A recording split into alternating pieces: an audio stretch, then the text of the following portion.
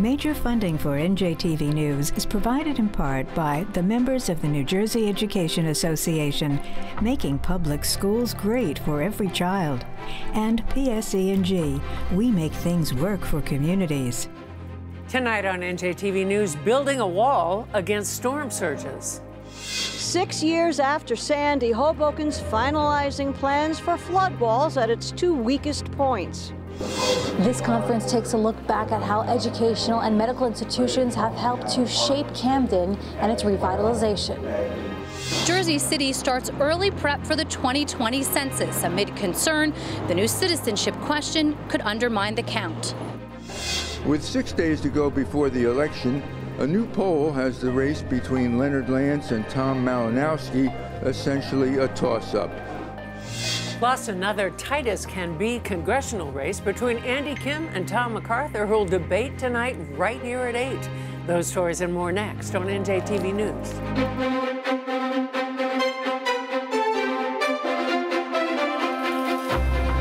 Live from the Agnes Varus NJTV studio at 2 Gateway Center in Newark, this is NJTV News with Mary Alice Williams. Hello, thank you for joining us. Heading into the home stretch of this election cycle, a key poll puts a battleground congressional district that's home to Trump National Golf Club in toss-up territory. The electoral excitement driven not so much by the candidates themselves as by Democrats' enthusiasm for sending President Trump a message in the seat of the summer White House. Chief Political Correspondent Michael Aaron reports. About 50 volunteers were stuffing envelopes and making phone calls at Malinowski headquarters in Somerville today. There is incredible enthusiasm in the district, like nothing we've ever seen in the 7th District before. Congressman Lance spoke to a Rotary Club luncheon, then met us at his campaign headquarters in Westfield. The crowds are excellent, and we've been campaigning, and we had a debate this morning on the radio outside Hackettstown, New Jersey, on a local radio station. The new poll from Monmouth University has the race at Malinowski 47% to Lance 44%, with a margin of error that makes it a statistical dead heat. We have polled ourselves, and we're ahead in our polls. This is a very competitive race, and I'm campaigning as hard as I can because I think my views are the views of the overwhelming majority of the residents of this district. All the polls have said the same thing. It's a very close race. We're in a very good position to make a big statement for our district and for New Jersey. We asked what their closing arguments are. I have been a lifelong resident of this district. I know the district like the back of my hand, and my views on the major issues confronting the nation, health care, taxes, immigration, the international situation, are the views of the district. The closing message is that we need to elect a Congress that's going to stand up for New Jersey, because we haven't actually gotten a fair shake from Washington for a long time. And we need to elect a Congress that's going to exercise checks and balances at a crazy, dangerous, mixed-up time in our country's political history.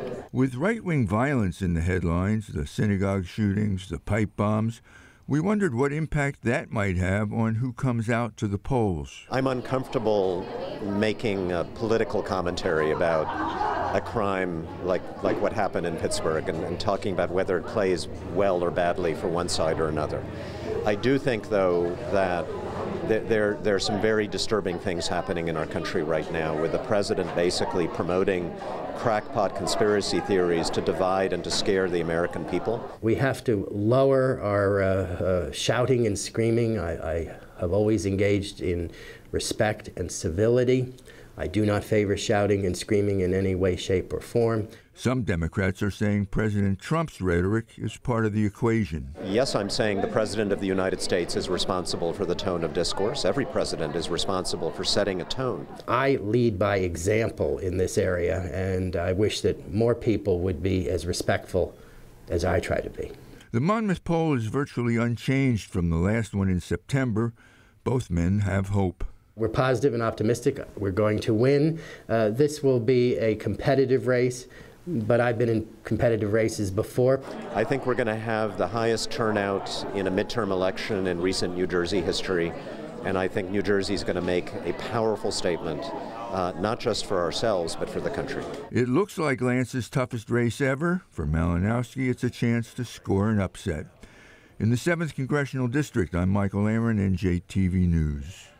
Tonight, candidates in another key congressional race that could reshape control of Congress will debate right here on NJTV. Two-term Republican Representative Tom MacArthur is being challenged by Democrat Andy Kim. The job of moderating falls to our senior correspondent, David Cruz, who joins us now. David, what is the state of the race right now?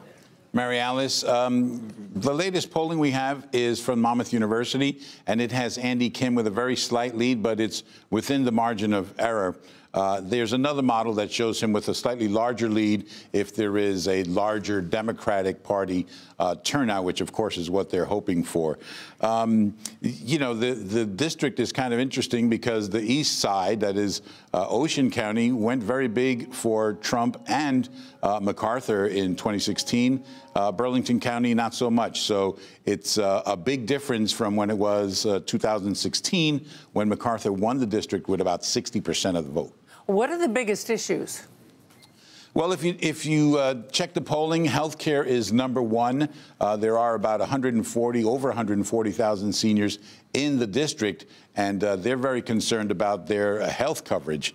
Also in there is immigration, and that is an issue that the president has been stoking over the past couple of weeks, and that is a district that is mostly white and older, and it is an issue that is important to them. Now, taxes is also on there, the president's tax plan and what its impact was on the district is also up there. And really underlying all of this is Donald Trump and his popularity or lack thereof.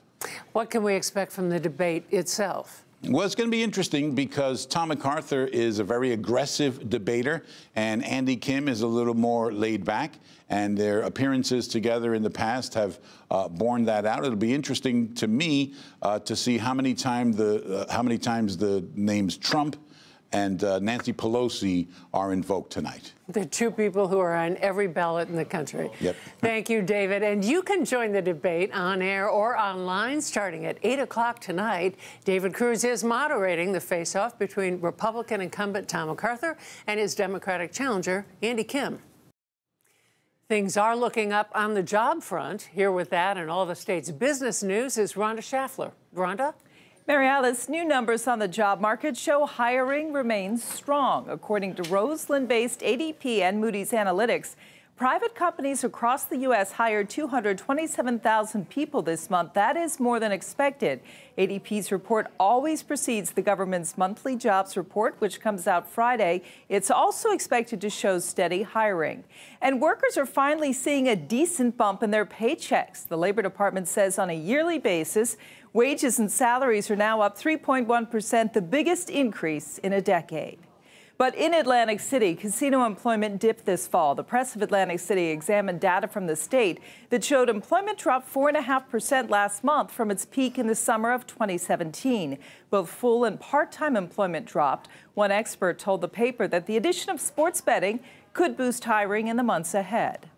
Governor Phil Murphy has released his 2017 tax return, which shows income of nearly $6.8 million last year.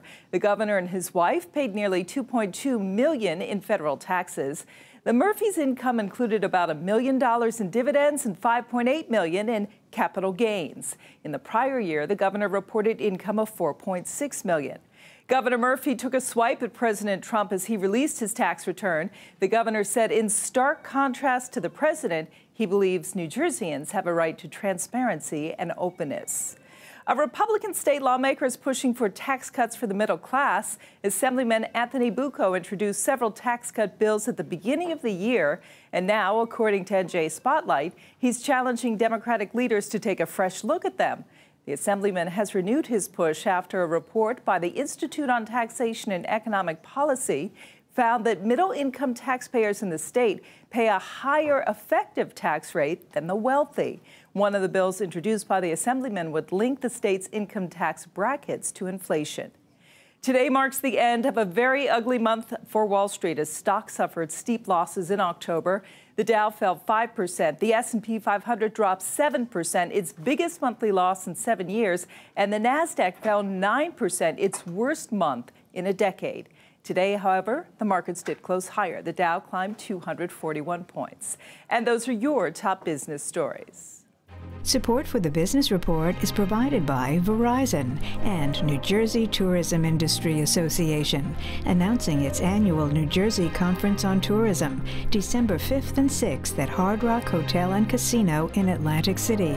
Online at njtia.com.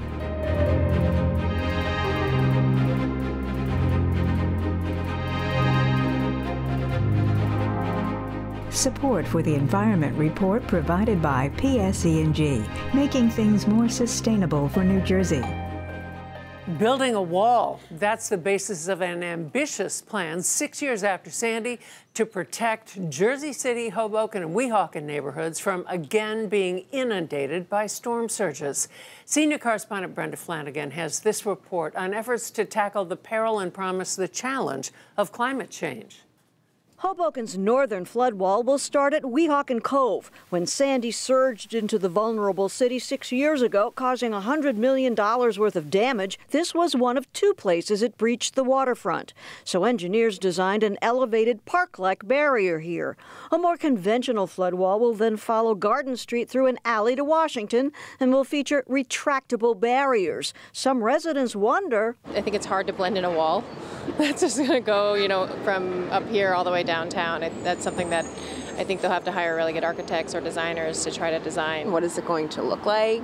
Is it going to be a big metal thing? On Washington Street, because of the natural topography, the wall will be beat down as low as 3 feet, and it will be integrated with benches and seating. That's the plan, to make it be part of normal everyday life, as well as something that protects us during storm surge conditions and extreme weather events. Alan Kratz heads the innovative Rebuild by Design project, which won a $230 million federal grant to defend Hoboken against floods.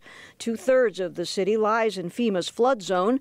After a couple years of community input and some serious disagreements, city, state, and federal officials settled on final designs last week. It's a scaled-back compromise. We want to have flood protection, but we want it done in a way that blends seamlessly into the urban landscape. You might not even realize that the park bench that you're sitting on is designed in a way to actually protect against a 100-year storm. Mayor Ravi Bala says the city's southern flood wall, called the Middle Ground design, will integrate a plan to develop 2.3 million square feet of commercial and residential space along Observer Highway, but still protect New Jersey Transit's rail yard near the train station. The Hoboken Terminal is the nucleus of mass transit infrastructure in New Jersey, where you have no less than 5 forms of mass transit infrastructure. The opportunities for economic development at that location are hugely enormous and beneficial to New Jersey. The project includes other defenses like parks to absorb floodwater, retention basins to store it, and sewage infrastructure to discharge it. But it's the walls that people will notice. Residents will get to comment again in February. Safety first, you'll have your home. Afterwards, the view can always be repaired. Construction scheduled to start by the end of next year. The project must be completed by September 2022. That's a hard deadline that's directly connected to the federal funding. In Hoboken, I'm Brenda Flanagan, NJTV News. Construction in Camden is booming, but the key to reconstructing the city is building a trained workforce to fuel new industries there. Leah Mishkin reports. If you're going to grow as a city, if you're going to become that regional icon that Camden once was, albeit through different means, then you've got to have the capacity to deliver. At this New Jersey Business and Industry Association event, keynote speaker Louis Bezich explained Camden lost half of its manufacturing jobs and most of its middle class between 1950 and 1970. The key to rebuilding was in the city's anchor institutions, Camden's higher education and healthcare facilities. We made the case that if the state was going to invest any money in the city, that it would get the biggest bang for its buck, it would get a great return on investment if there was some investment in eds and meds. He says one of the critical first steps in the evolution of eds and meds was a 2002 economic stimulus package that laid the groundwork to get Camden to where it is now. Eds and meds, number one, are a magnet for both economic growth in terms of the number of people we employ, in terms of our capital and operating budgets, in terms of the business we throw off to Camden businesses, and of course all the people that we employ. In addition to that, we literally bring people to Camden, whether they come here for their education or they come here for their health care. 9 anchor institutions, including CamCare, Camden County College, and Cooper University Healthcare, form a task force. They have a more than $2 billion economic impact on Camden alone, according to NJBIA. The institutions provide nearly 55% of the jobs in the city, with the help of other agencies, according to the Camden Higher Education and Healthcare Task Force. So I would argue, as one who's studied public policy, that it's totally appropriate and in many ways necessary for the government to work with the private sector to revitalize the city. Former Camden Mayor Dana Red says education and medical institutions are creating a biohub, not just for Camden, but all of South Jersey. We are currently in the 3rd phase of our Eds and Meds evolution. Currently under construction is the Joint Health Sciences Center, which is a project of the Rowan University Rutgers Camden Board of Governors.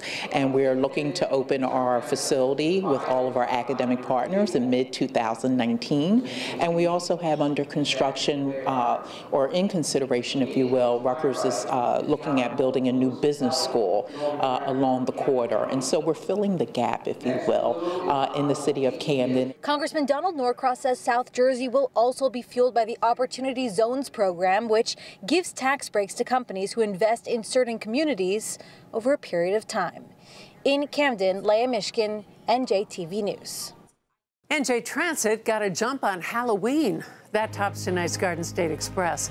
Our first stop, Kearney, where for the 2nd night in a row, the rail line delivered another nightmare commute.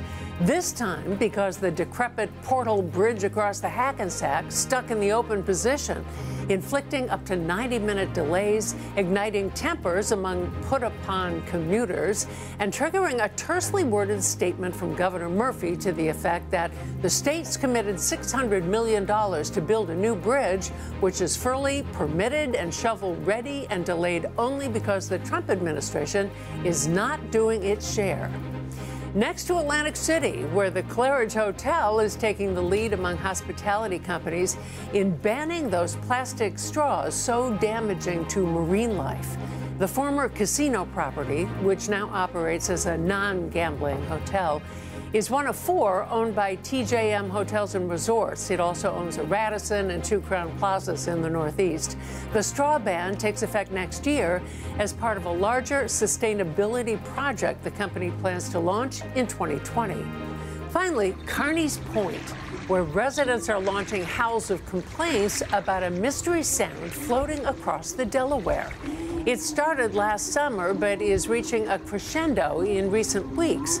Locals describe it as a sickening, pulsing heartbeat, a repetitive, dull bass that pulsates through homes and rattles residents' nerves from early evening to as late as 4 a.m.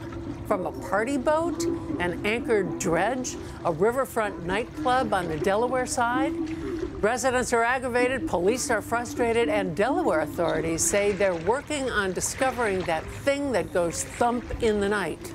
And that's our Garden State Express for Wednesday, October 31st. Something up in your neighborhood? Tip us off.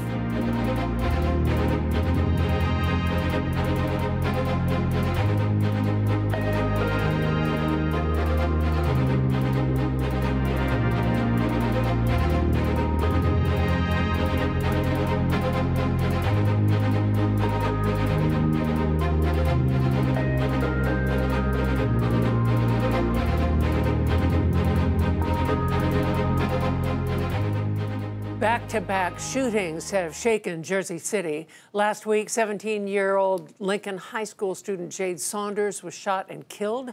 Just over 24 hours later, another woman and a 2-year-old boy were shot and injured. Still, the city's mayor is optimistic gun violence is on the decline.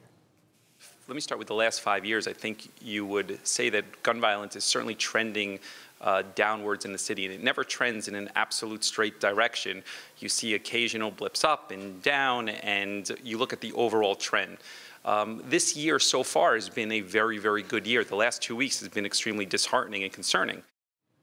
Also concerning to Mayor Fulop, the Trump administration's addition of a citizenship question on census forms. A dozen states and big cities, among others, are scheduled in federal court next week, arguing the question will discourage immigrants from being counted and dilute both political representation and federal dollars for states like New Jersey that tend to vote Democratic. Here's Brianna Venozzi. There's a lot at stake in the upcoming census count. The population numbers produced by the survey are used for everything from drawing political districts to distributing government money. And those involved say the Trump administration's proposal to include a citizenship question in the 2020 count poses a real threat to its accuracy. We're not involved in that decision making, of course, so we're moving forward assuming it's on the 2020 questionnaire. Our job doesn't change, though. On the current surveys we conduct, there is a large distrust in government. And we see that every day as we're out there knocking on doors, collecting important information for other federal agencies. Jersey City is widely considered the most diverse in the state, making it all the harder to count. As a head start, a U.S. Census Bureau office will open here by mid-2019. Mayor Steve Fulop is one of dozens signing a U.S. Conference of Mayors letter against the citizenship question, with concern about a repeat from 2010, where he says the town lost out on millions of dollars. 2010, Jersey City and Hudson County in particular had one of the largest undercounts in the entire country. And it's significant because it impacts us in a lot of different ways. It impacts us in our schools, it impacts us with our police, it impacts us with fire, it impacts us with our congressional districts. It is estimated that the state of New Jersey receives over $18 billion of funding every year for the largest 16 programs based upon census data. So we need to get it right. But that'll be tough without community buy-in. So the city will hold 6 town hall meetings, set up kiosks with community leaders to explain how the survey works, what the census is and what it's not. We don't ask for Social Security numbers. We don't ask for bank account information. We never ask for money. And we cannot, I can't reiterate enough, Title 13 protects everyone's data. We cannot share it with any other agency, with any other private organization. That might be the biggest takeaway. Contrary to popular belief, the census can't share your information. The agency is also looking to hire managers and clerical workers to run the future offices, and they'll pay $22 an hour. Fulop says the title as the state's largest city is on the line. Newark still holds that one. In 2010, the survey put Jersey City's population just over 247,000. But today, Fulop estimated it to be closer to 305. So Mayor Fulop says the community engagement portion of this will begin immediately. There's a town hall scheduled in Greenville for tomorrow night. The census is already recruiting workers, with the count slated for April 1st. In Jersey City, Brianna Venozzi, NJTV News.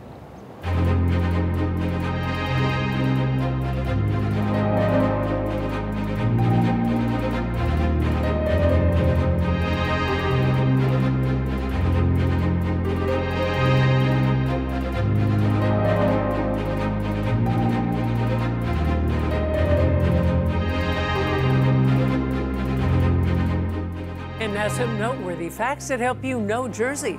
A Monmouth poll shows Andy Kim leading John MacArthur in New Jersey Congressional District 3, 48% to 46% among likely voters. 75 municipalities in New Jersey have at least one opportunity zone.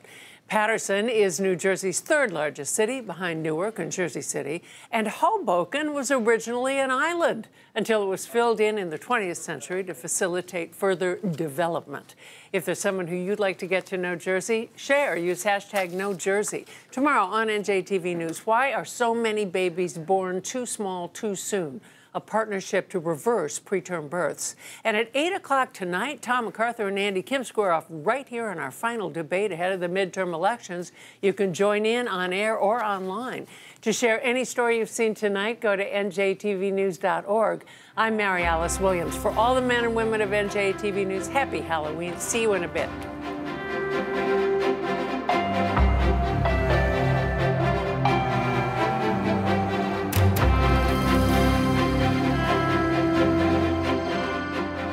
RWJ Barnabas Health. Let's be healthy together. NJM Insurance Group, serving the insurance needs of New Jersey residents and businesses for more than 100 years. And Horizon Blue Cross Blue Shield of New Jersey, an independent licensee of the Blue Cross and Blue Shield Association. Lead funding for Peril and Promise is provided by Dr. P. Roy Vagalos and Diana T. Vagalos. Major support is provided by the Mark Haas Foundation and Sue and Edgar Wackenheim III. PSE&G is building New Jersey's clean energy future. We're working to protect our network against extreme weather, expanding and upgrading transmission lines, and modernizing our natural gas system by installing new, more durable underground pipes. At PSE&G, our goal is to make sure you have the safe, reliable energy you need to power your life now and into the future. In every county across the state, I do like that Horizon is a Jersey company. It's almost like a sports team. For us, it's like ours. in sickness and in health. You never think it's going to happen to you, especially being so young. Horizon has been there for me through everything I've been through. With experience and stability, we're behind you. You know, we're hardworking people in New Jersey. Horizon gets us.